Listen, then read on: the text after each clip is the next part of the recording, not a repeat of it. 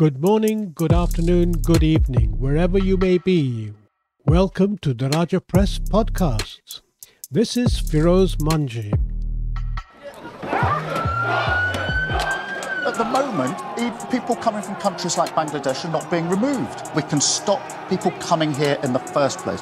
After days of unrest, the crisis deteriorated over the weekend when a mob attacked a hotel housing asylum seekers. I'll put the staff back in the returns unit. I'll make sure that we've got planes going off, not to Rwanda, because that's an expensive gimmick. They will go back to the countries where people come from. At the moment, people coming from countries like Bangladesh are not being removed. Some of the mob tried to set fire to the hotel.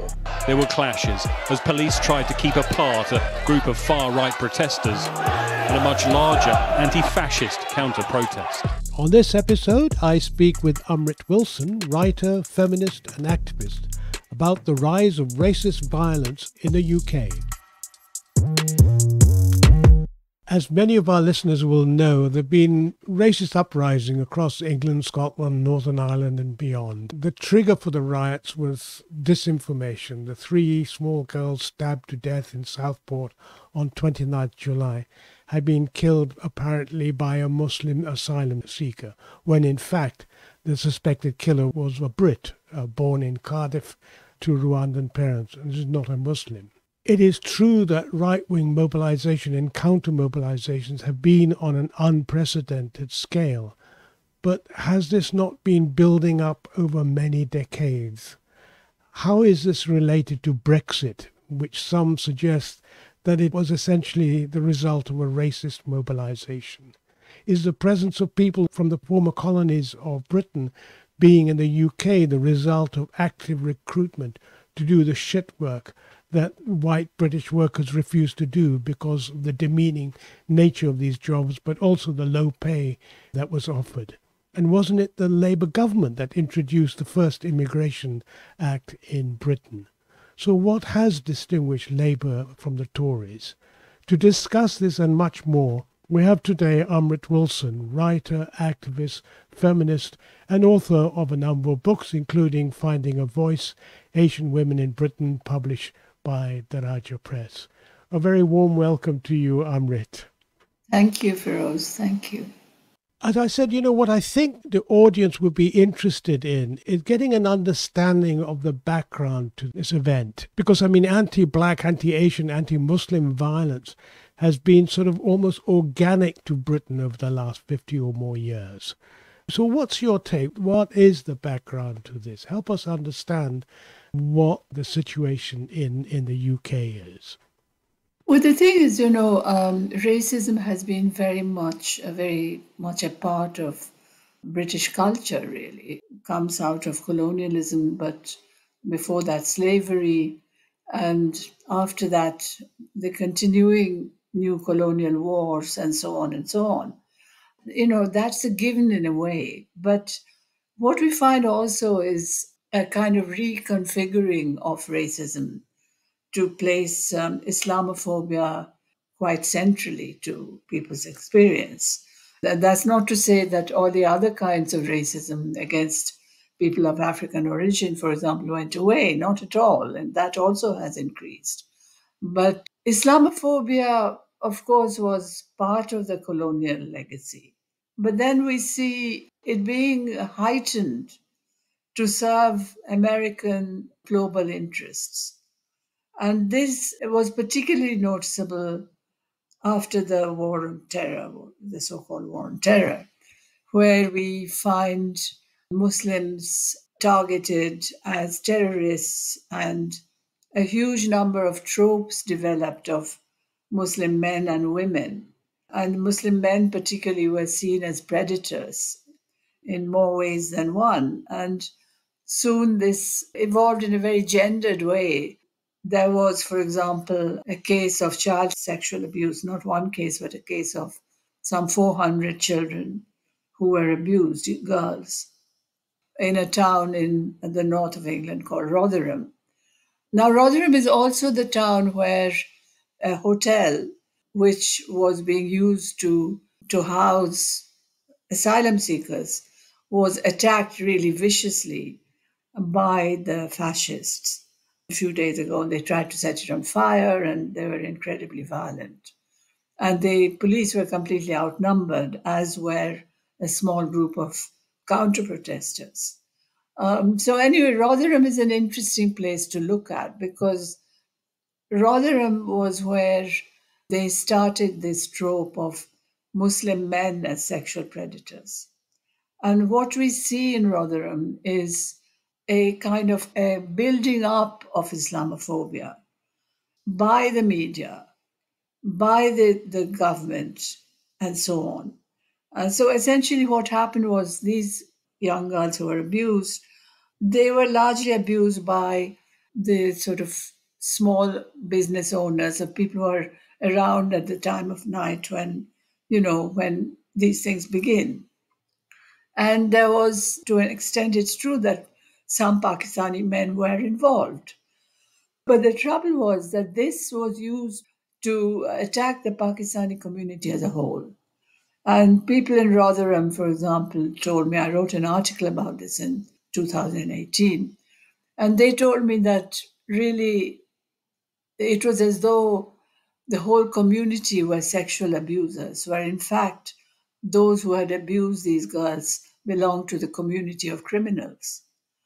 And then there was a series, so that what happened next was that there was a report in the Times blowing this up as, these men who abuse young white girls, and they're all Pakistanis, they're all Muslims. And this was followed up by a series of reports commissioned by the government. And the first two of these reports actually played into this and talked consistently of men of Pakistani heritage being responsible. There was a third report, which was actually commissioned by the police, interestingly. And this report said that something like 67% of abusers were, in fact, of European or white descent, right? And this last report also said we're looking for groomers in the wrong place because the majority of criminals who groom young girls are not to be found necessarily on the streets. You find that this begins on the internet, and it's a whole other area where abuse can flourish. So this report was completely ignored. And then we have the EDL at that time, English Defence League, together with another fascist group whose name escapes me at the moment, who had a series of demonstrations through Rotherham, whipping up Islamophobia, terrorizing Muslims, and eventually an old Muslim man coming home from the mosque was killed. He was murdered by the fascists. And the charges were comparatively light against them. And even after this, they were given permission to march through Rotherham. And the Muslim community simply could not take it anymore. So they said they would have a peaceful counter-demonstration. The police then channeled that counter-demonstration to go past a pub which was known for its clientele who were far-right thugs. And of course, there was a confrontation. And, surprise, surprise, who got arrested? 12 Muslim men. They became known as the Rotherham 12. Eventually, they were all released. But even after all of this, we have the MP for Rotherham, Sarah Champion, who's a Labour MP and is still the MP for Rotherham, writing in The Sun and spouting the same nonsense. And what's interesting here is, sometime after this, I can't remember the exact date, but there was an attack in New Zealand, in Christchurch. It's an attack on a mosque. And the ammunition which was used, the killer had written "For Rotherham" on it. So you can see how global these tropes are, how vicious this poison is, and how it spreads across the world. So, I mean, that is just an example of the way in which Islamophobia has flourished and grown and reached these monstrous proportions. And this was utilized by people like Tommy Robinson, who was the leader of the EDL and still continues to be a very central figure for the fascists. This attack against Muslims, Islamophobia, give me an understanding of how this is linked to what is currently happening in Palestine and the British government's relationship with Israel. It is very much linked for a number of reasons. One is that the government, the Tory government, and also to an extent the Labour government, have been totally against the pro-Palestine demonstrations. Suella Braverman, who was once the Home Secretary under the Conservatives, called them the hate marches. They were supposed to be anti-Semitic, and people were constantly targeted. This goes back also to the definition of anti-Semitism, which was accepted by the Labour Party and by a number of different institutions and parties in Britain. Under this definition, really any criticism of Israel is regarded as anti-Semitic. Obviously, this became a question of Islamophobia then, because the Palestinians are Muslims.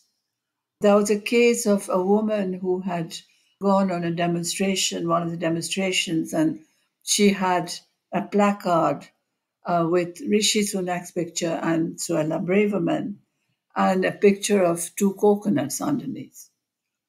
And she was charged with racism.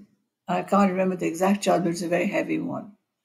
Her whole life was turned upside down. The sort of threat she received. She had to leave her job. She was pregnant at the time. She had to move house. She had to take her child out of school. So, and this case is ongoing. And when we protested outside the court, we were told that we should not hold up any placards with coconuts on them. I mean, it beggars belief. Some people had brought coconuts and they had laid them on the ground. The police came and took them all away. And then they arrested the organizers. I had a little placard with me with a picture of a coconut tree and said, "A coconut by any other name." And so they came over to me quite threateningly and said, "You must put that down." Obviously, the optics wouldn't have been good if they had come and arrested me. But they did threaten me and force me to not hold it up. God. So this is the atmosphere. So, that's how everything is anti-Semitic. And Islamophobia flourishes. So, but what's interesting also to go back to the riots is that Tommy Robinson is deeply involved with Israel. The Middle East Forum, which was led by a former employee of the Israeli Defense Ministry, funded the Free Tommy campaign when he was charged. And, he has had charges off and on. And he is currently also being charged with various crimes. And then there's something called the Hertog Foundation, which is also an Israeli foundation, which funds Tommy Robinson. So he's very well off. He's extremely affluent. And his organization, the EDL, it was actually one of the co-founders who was a man called Paul Ray, who worked for Israeli intelligence. So you can see how Israel is directing all of this Islamophobia, in a variety of ways. Some years back, they produced a small film to be used in women's refuges, which was supposedly about honor killings. And this was Israeli funded. And it was incredibly full of errors and incredibly Islamophobic. And it quoted some Israeli writers and just ignored all the work done by feminists outside. So, there are so many ways in which Israel has penetrated British society, bringing with it this horrific Islamophobia. But having said that, I think Tommy Robinson is also involved with India. What, links with Hindutva?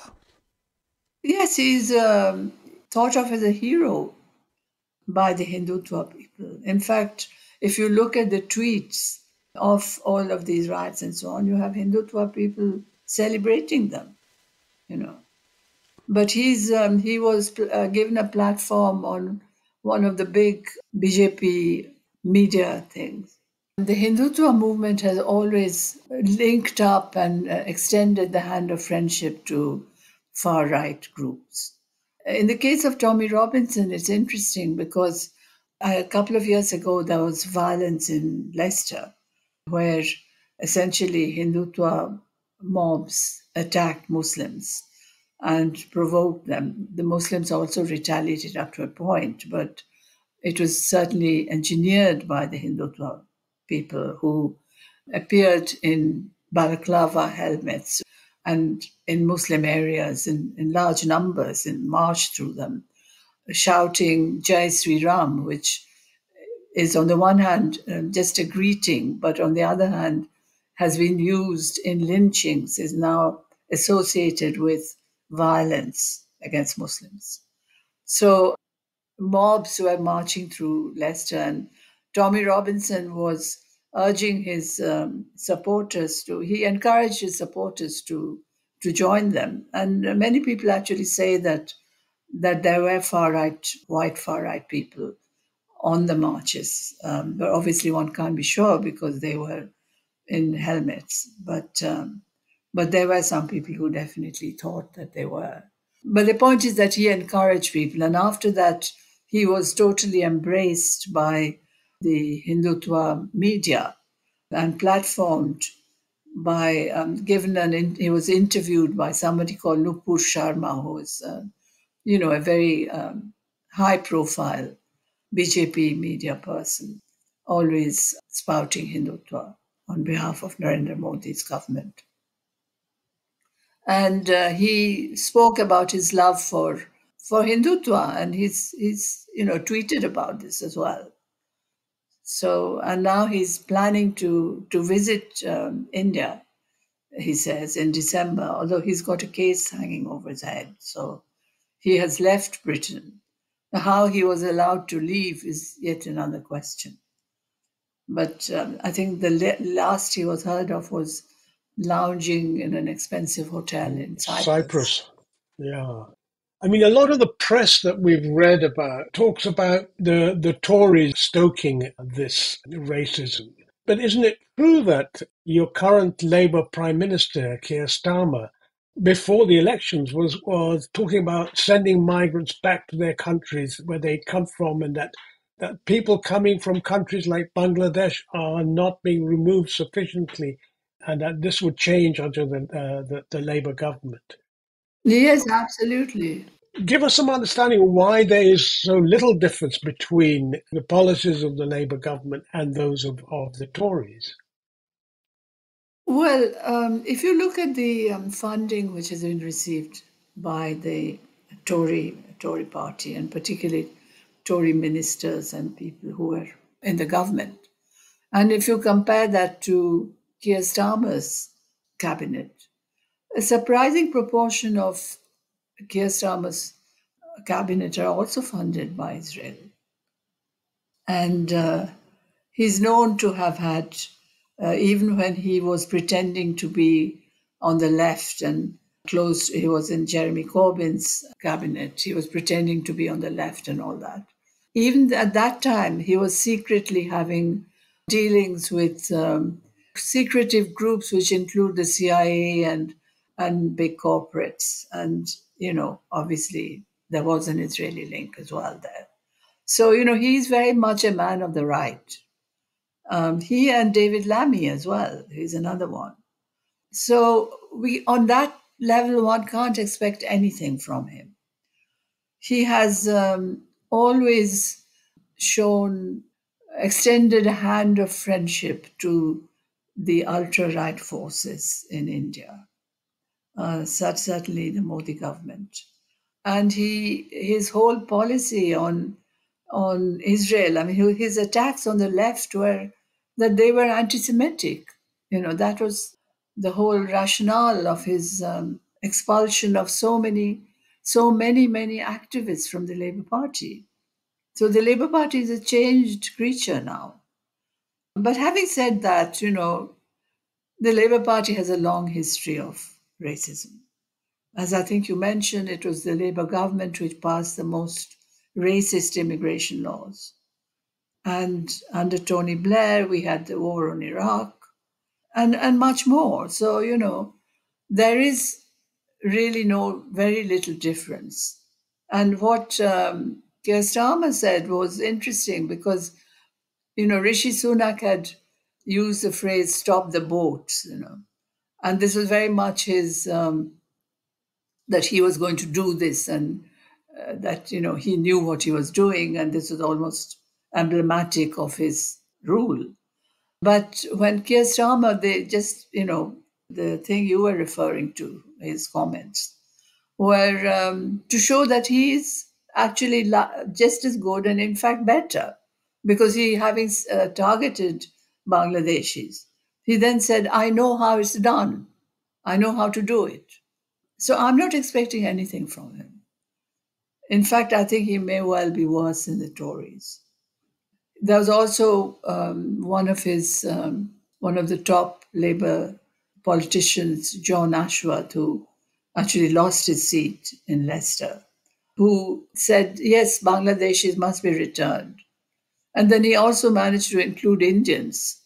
So, this was, people obviously were not happy because who are these Indians? The Hindutva supporting people seem to think they are the only Indians. Although, in fact, there's a very large number of Muslim Indians in Britain, people of Indian origin, I mean. You're listening to the Daraja Press podcast. Daraja is the Kiswahili word for bridge. As its name suggests, Daraja Press seeks to build bridges, especially bridges of solidarity between and amongst movements, intellectuals, and those engaged in struggles for a just world. Check out our other episodes, books, and more at darajapress.com. Now let's get back to the show. We've talked about the sort of huge mobilizations by the right, but I got the impression that there was also a considerable mobilization against the right. Is that a correct impression? Yes, I think there have been very big mobilizations. There have been, because people are really, they're really angry at what's happening.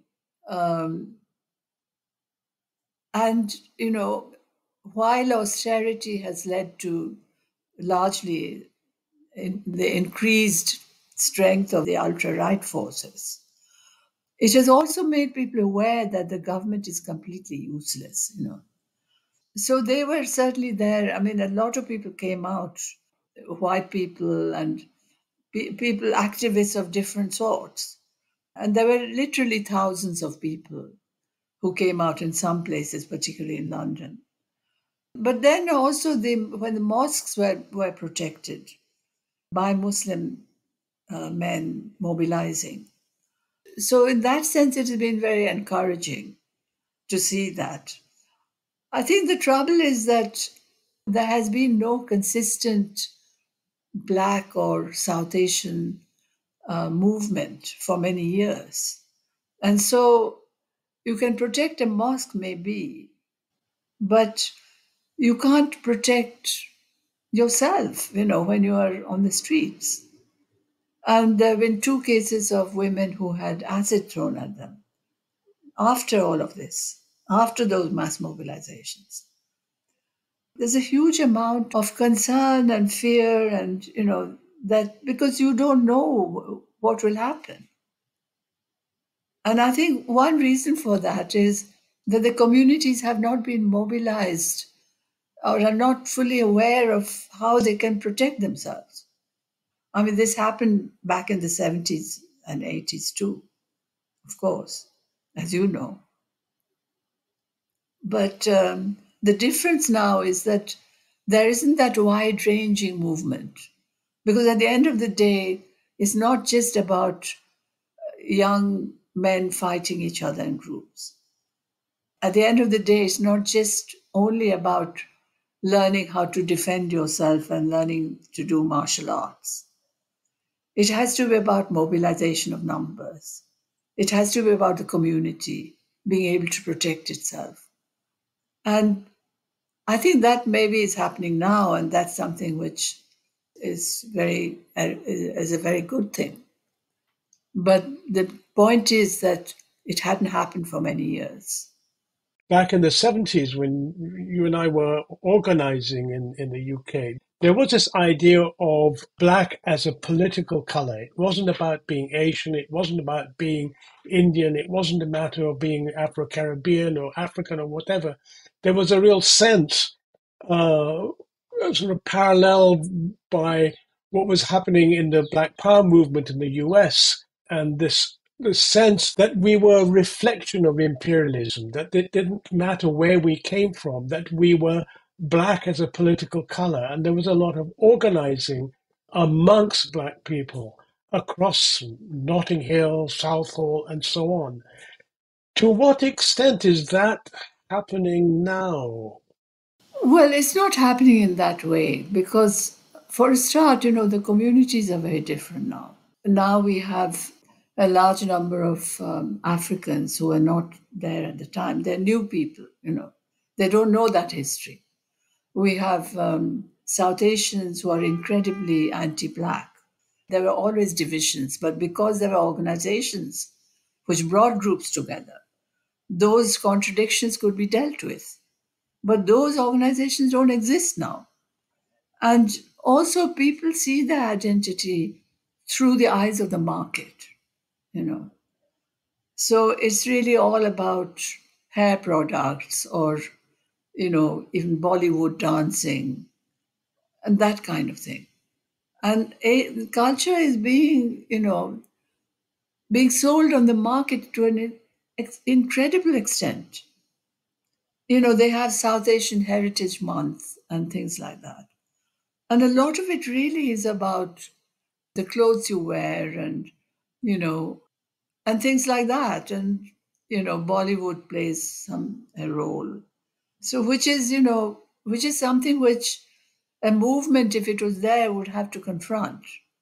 But these are new issues. They were not there before, to this extent anyway. I mean, that's the difference between today, and the 70s and 80s. There's been a huge corporatization of everything. I mean, even if you look at what used to happen in the detention centers in the old days, that was terrible. I mean, for example, the virginity tests. But those things were done by the governments, so they could be challenged. Now these things are being done by corporates. And there's no accountability at all. And it's become a global phenomenon. Like there was a refugee called Jimmy Mubenga he died because he was being forcibly deported. He couldn't breathe. And that was done by G4S, which also operates in Israel, also operates in parts of India. So, these are new issues. One can fight them on the basis of human rights, but that isn't enough, You have to be able to challenge them. And that's another whole new struggle. And also, of course, there's a huge American influence in all of this. Right. We see ourselves more and more as part of the diaspora, which includes America, and of course, the people who went to America were very different from the people who came here in the 50s and 60s. People came here to work. They were working class. They were basically from a farming peasant background who came here to work in the mills and foundries and factories and so on and the NHS, of course. But the people who come now are IT professionals. And a lot of them also go to America. So their class is very different. And there's huge, huge differences of class within the South Asian community, within the Muslim community. But what kind of community organizing is there that is going on? How are women from these communities organizing? I mean, you were one of the founders of Awaz, a feminist movement from South Asia. What happened? Is that active? Are there new formations of that kind happening across Britain? Very few. I mean, there are organizations against violence against women, but those also are, you know, they're largely divided about things like abolition or, do you work with the police, do you not, that kind of thing. And also they set up, the South Asian women. In fact, Awaz set up the first South Asian women's refuge for women facing violence. But the way we set it up, the terms we wanted, those are no longer there. We have a huge network of refuges now, although many of the South Asian ones have been closed down because of the cuts and so on. But those are within the framework of the state. So very little political work is possible. And also very little feminist work is done, They're simply a service, an important service, of course. So, all that doesn't exist anymore. So are you saying that there's been a sort of generalized depoliticization? And to what extent will the uprisings and the response to that help contribute to a resurgence of politicization? I think, perhaps we're looking in the wrong place because there has been resistance. Having said, maybe that resistance is not on the lines which we thought of in the 70s and 80s. But there has been, and there continues to be. For example, there have been cases of refugees facing deportation where activists have come together in huge numbers and actually stopped those deportations. I mean, this is remarkable, And it's more than one case. There have been mobilizations about mutual aid, for example, food, because there's extreme poverty in so many parts of the country, And the whole question of refugees has become center stage. And the people who are activists there are not necessarily, although some are from the South Asian community or the Black community, they don't necessarily, it's not essentially a Black, sort of mainly a Black thing, And by Black, I mean Black as we used to know it. Yeah. It includes many other nationalities, many other groups. The issue of sexuality has become very important.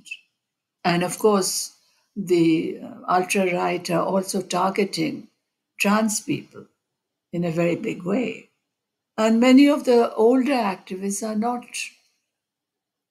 they need to adjust to it a little bit more, And all that work needs to be done. But having said that, I think it would be wrong to say that there is no resistance. But it's just that it's different. And the South Asian communities need to be much more part of it.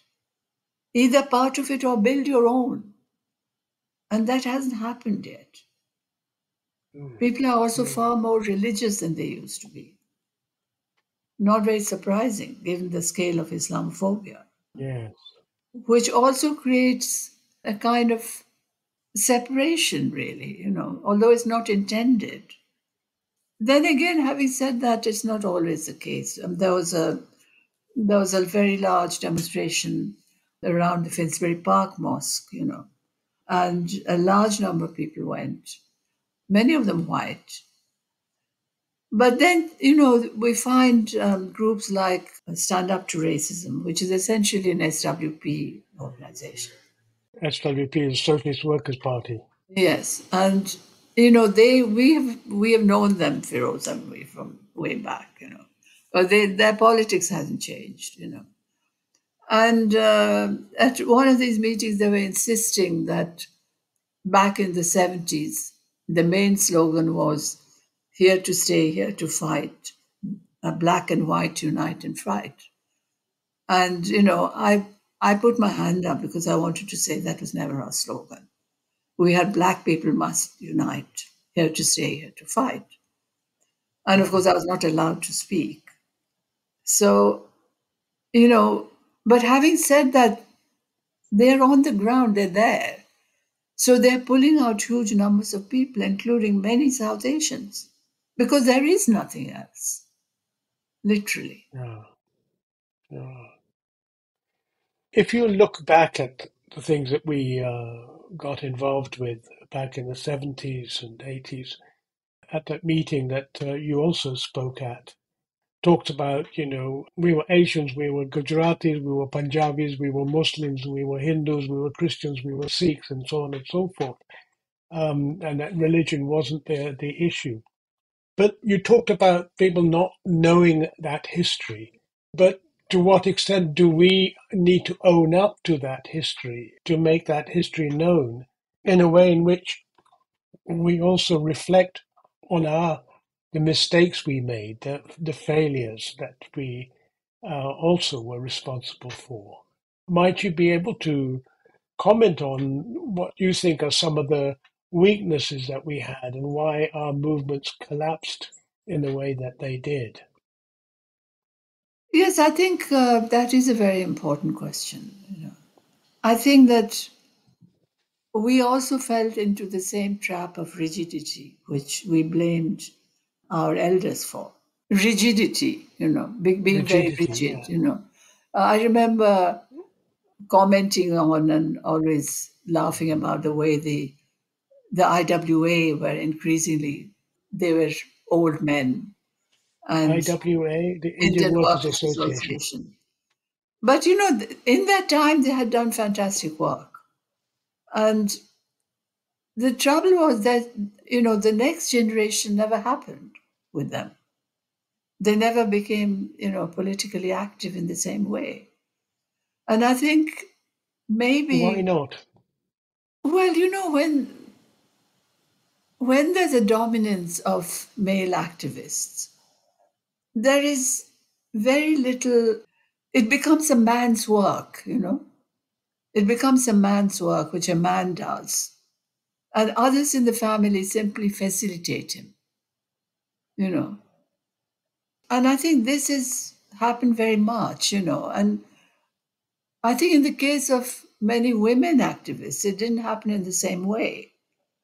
Because when women get involved, then in a way, they have to take their children with them. They can't leave them behind.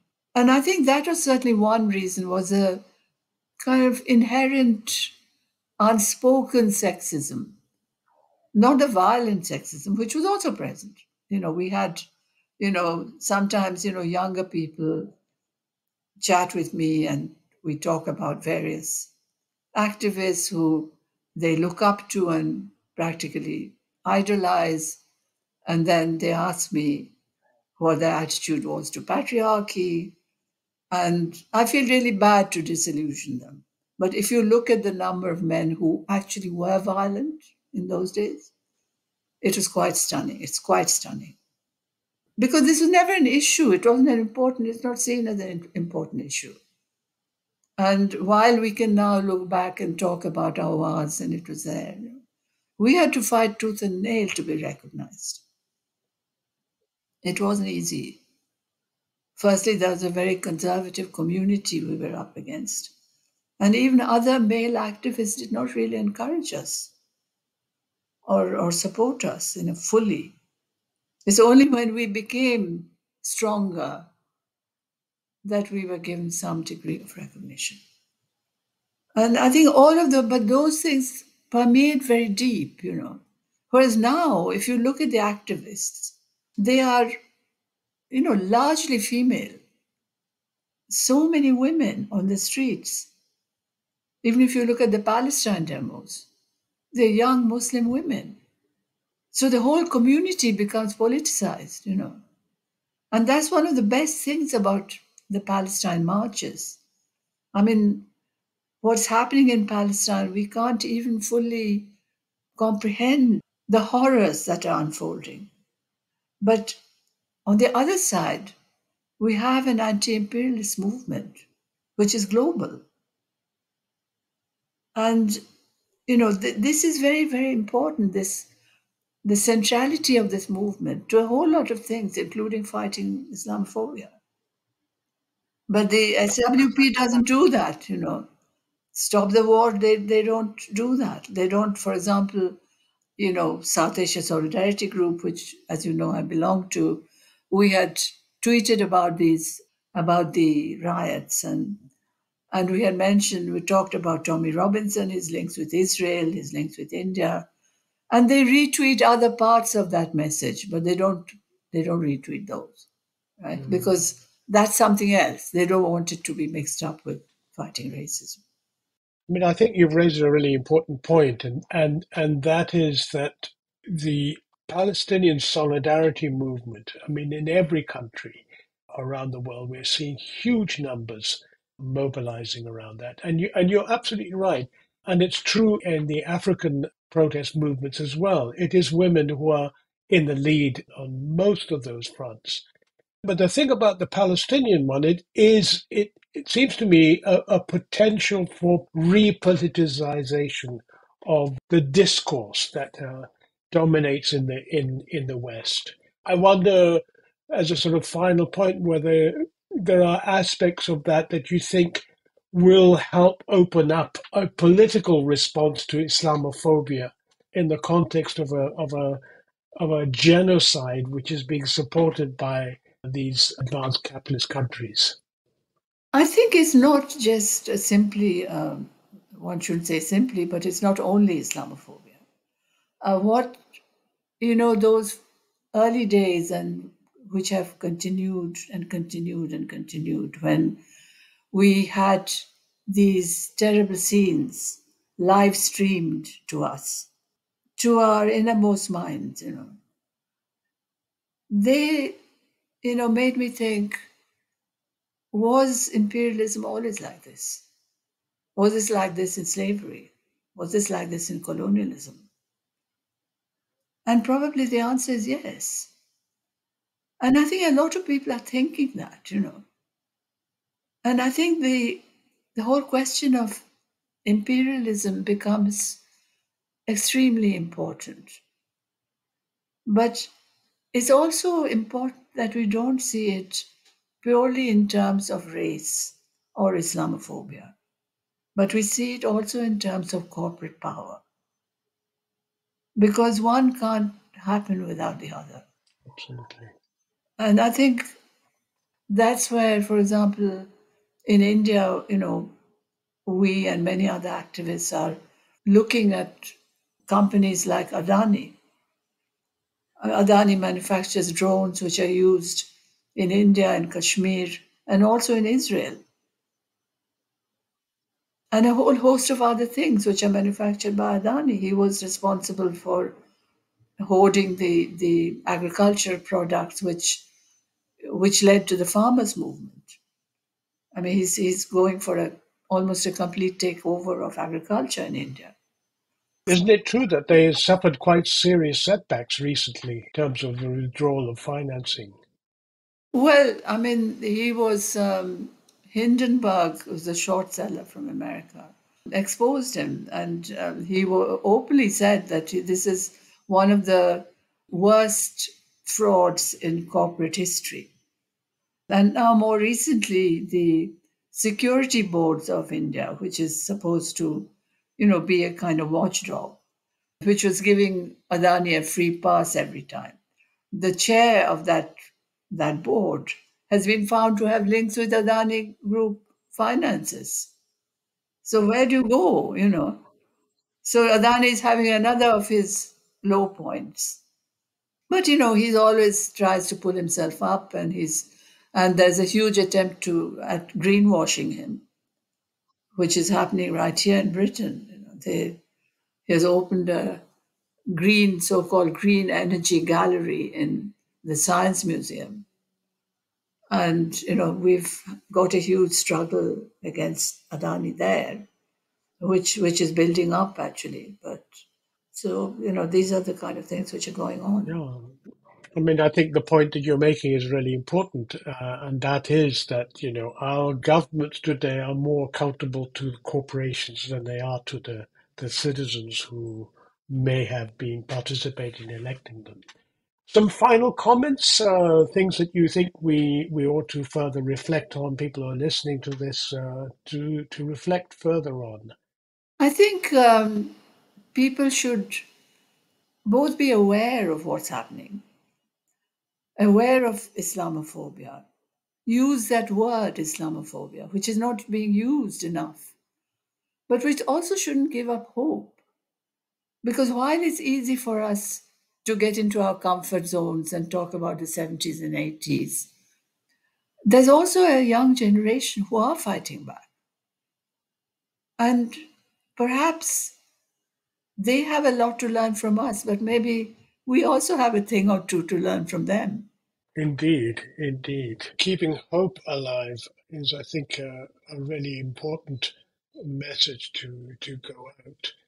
We've just published a book called Palestine Whale by Yahya Lababidi. And if you will permit me just to read a short poem that he wrote, it's called Hope. Hope's not quite as it seems. It's slimmer than you'd think, and less steady on its feet. Sometimes it's out of breath, can hardly see ahead, and cries itself to sleep. It may not tell you all this, or the times it cheated death, but if you knew it, you'd know how hope can keep a secret. That's so beautiful. It is a beautiful poem. And it's so true. Absolutely. Absolutely. Amrit Wilson, I'd like to really thank you for sparing time to talk about this and to help us understand the dynamics that are developing in the UK, but also internationally. And I think that's been a real value in what you've been saying, is helping us to see this in a global context, the struggle that we all have facing wherever we may be. So I want to thank you very much for being part of this discussion, and I hope we will have further opportunities to talk again. That was Amrit Wilson from the South Asia Solidarity Group in the UK. Daraja Press had the pleasure of publishing her book, Finding a Voice, Asian Women in Britain, which was the winner of the Martin Luther King Memorial Prize in 1978. You can find out more information about her book and about Daraja Press at darajapress.com. This podcast was produced by Pierre Loisel. Our thanks to Arlo Maverick for the music, and thank you for listening.